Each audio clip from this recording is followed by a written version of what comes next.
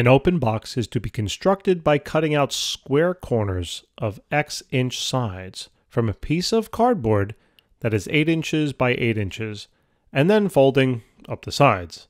Express the volume of the box as a function of x.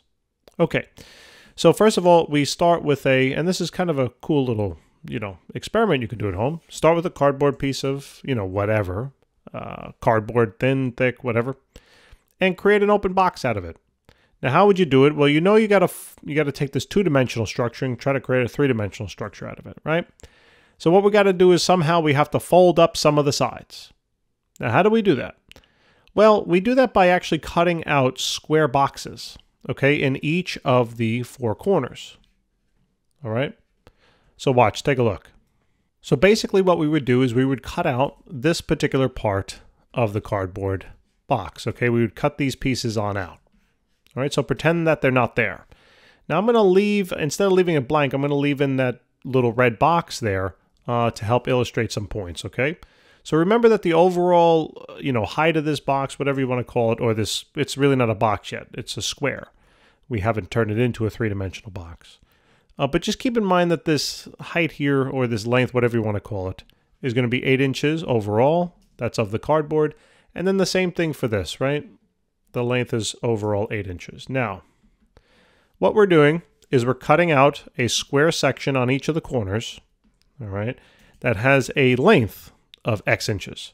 Now, don't be afraid with the variable. Don't worry about it. What you got to do is you got to plug in now just your variable in the picture. So I want you to write an x here and an x here, because that's the length. We don't know what it is, but it's some unknown value. Now you can imagine, right, if x were equal to 1 inch, right, what would be now the length of this black, what would be the length of this black line right here? You'd probably say 6, right, because it's 8 inches in total, and if it's 1 inch cut out from there and 1 inch cut out from there, then it would be 6 inches overall. Hopefully that's why I said 6, but it's 6, all right? So that should kind of make sense, and the same thing over here, right? If this red or over here, it doesn't matter because it's a square.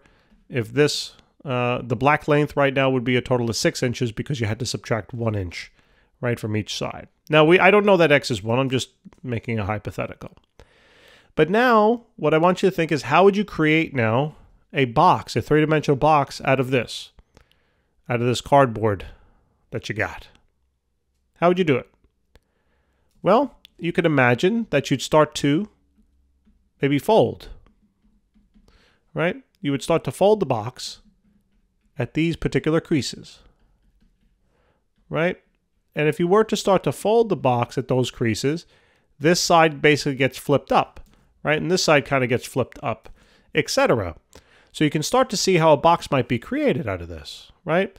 Now what'll happen is you're basically going to create a nice, it might be, I mean, it depends on this, it depends on the size of the, it depends on the size of the cutouts you make here.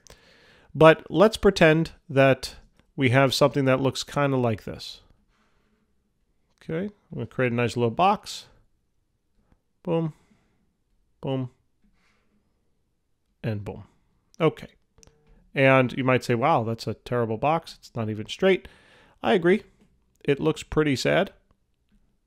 And maybe that should be down here. Maybe this should be over here. And maybe this should be over here. And then maybe this should be in here.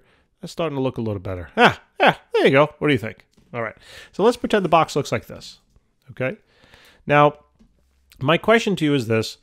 This little dashed line, where is that in the picture? Well, remember the top is open. It's an open box. It's not a closed box. They said it's open. Okay. So that's what I was trying to show with the white here, but then there was no white there. But what are you going to do? All right. The dashed line there is going to be represented here. Now, what's the length of this dashed line? Well, it's the same as this dashed line, right? It's the same as that dashed line. And that could be written now as a function, basically, of the overall length of, let's say, 8 inches minus now 2 of whatever those x values are, right? It could be 8 minus now 2x. Similarly, when you folded the box, the other side, right, that other dashed line there was the same thing. It's going to be 8, change the color, 8 minus then 2x. Okay, great. Now the critical question is, well, okay, I got to figure out the volume of the box, remember. I got to figure out the volume, so I got a length, I got a width, but I need now a height. So how much do you think this side is folded up by? What do you think in the picture? Right, imagine. Well, it's folded up by a value of x, right? It's folded up by this height. So that's what this height will be. It'll be x. So in other words now, when you want to find now the volume of this box, we now know that the formula is volume is equal to length times width times height. And the length now is going to be 8 minus 2x. The width was 8 minus 2x. And then the height was just x. So this is your formula. This is it. Bada bing, bada boom, all done.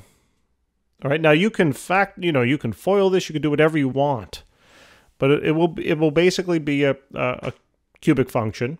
All right, but you don't have to worry about that. In any case, that's the value. Now, who cares what x is, right? X can be anything. Call it 1, and you'd be able to find the volume of the box, right? If x were 1 in here, then it's always 8 minus 2, right? That would be 6, 6, and then 1. That would be a total. The volume would then be a total of 36, what was it, inches cubed, okay? Then you can just think about it. Does that kind of make sense? Well, sure. This would have been 6, right? This would have been a 6. This would have been a 6. And then this height would have been 1. Okay, so hopefully that kind of makes sense. But that's how you go about it. So guys, thanks so very much for tuning in. I appreciate it. And when you do problems like this, especially word problems, visualize it. Try not to just like memorize, how do I do this mathematically? You gotta visualize it. I promise if you visualize it and actually perform this experiment yourself. If you're having trouble seeing how this thing, when you fold it in the creases and you cut out the box, creates a three-dimensional box, do it, right? You don't even need a scissor. Just take a piece of paper, right? Take a piece of paper, start tearing out the corners, okay? Make them as equal as you can, and create the box, all right? That way, you'll be like, oh, now I see how it works, okay? Give it a go. Thanks for tuning in. Check out our channel. We got thousands of videos, all right? Not only math, but chemistry and physics as well. We'll see you soon.